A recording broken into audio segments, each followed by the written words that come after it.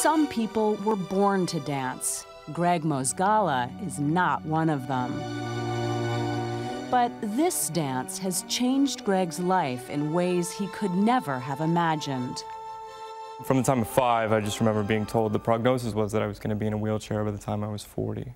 Gregg was born with cerebral palsy. Until age 12, he often wore leg braces, but neither braces nor doctors helped his awkward way of moving. I'm trying to envision you when you turn said... your foot in like that, right, and then just drag the heck out of it across the ground. And that was the sound you were familiar with. It was like a... Cerebral palsy is a disorder in which the brain has been injured so that it sends the wrong signals to the body's muscles.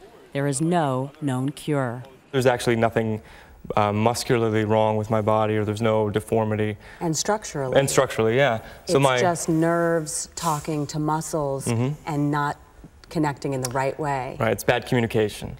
Look, love, what envious streaks do lace the severing clouds in yonder east. Gregg became an actor, often performing with a company that features disabled actors. It was probably the best Romeo I ever saw. And that's where Tamar Rogoff first saw Gregg, in a performance of Romeo and Juliet. Every reaction he had was in his body. Like, he'd be nodding, and I could see his chest moving, and he's looking at Juliet, and just really like, his whole body was there.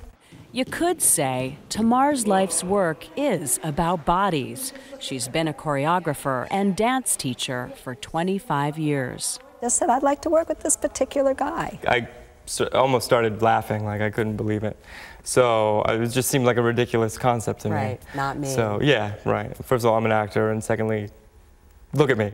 Gregg agreed to work with Tamar for one simple reason. You have to understand, I got involved with this project because it was an opportunity to work.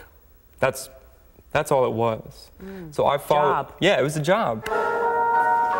So early this year, Gregg and Tamar began to work together on a dance piece, her choreography inspired by Gregg's body.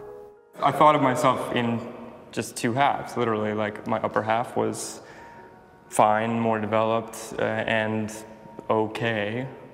And my legs were my lower half. Everything was the problem area. That idea of a body in 2 halves reminded Tamar of the ballet Afternoon of a Faun, first performed by Nijinsky 100 years ago. It's about a mythical creature, a person from the waist up, a goat from the waist down. Gregg would be Tamar's faun, but it was clear right away that turning Gregg into a dancer wasn't going to be easy. His left shoulder was thrown back, and his heels were up, and he seesawed. He seesawed left and right. I could not maintain my balance. I mean, I always liked to move, but whenever I danced or moved, it was always moving until I was going to eventually fall down. And his heels never touched the floor, and that's why he would fall. Emily Pope Blackman became one of Gregg's dance partners. If we're too close, I can knock him over. If I do something too fast, I can knock him over. I mean, those were things that we learned in the beginning. And did that happen? And that has happened. Gregg needed help. To turn him into a dancer, he and Tamar started workouts away from the dance floor. And that's where Gregg's body started to change. They did several hours a day of intensive sessions, trying to do what doctors never could. They combined a bit of massage and carefully guided movement to teach Gregg's brain new possibilities. And then there was what they called shaking.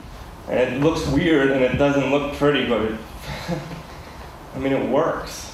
It was working. His heels hit the ground for the first time in his life.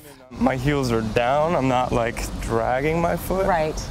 And there were times I'd be walking or doing something and I'm like, do people feel like this all the time? The amount of sensation has changed so much. It's incredible. Gregg and Tamar have regularly checked in with Dr. Stephen Paget, the physician-in-chief at New York's Hospital for Special Surgery, who's been amazed at Gregg's progress. What Tamar has done here with Gregg is basically tried to retrain his neurologic system to work in a more normal fashion. Dr. Paget says there's a growing awareness that the brain can change and even adapt. Before this type of amazing transformation, people would just learn to live with it and make their compensations, and they would just try to get on. Now we can see, especially if this can be taught to others, that there is hope. Hope, but still not a cure for cerebral palsy. This weekend, Gregg made his debut as a dancer. Performances began in a Manhattan theater of Diagnosis of a Faun. It deals with the intersection of medicine and art. But for Gregg Mozgala, it's more than that. It's the story of a dancer whose body, once split in two, has come together as one.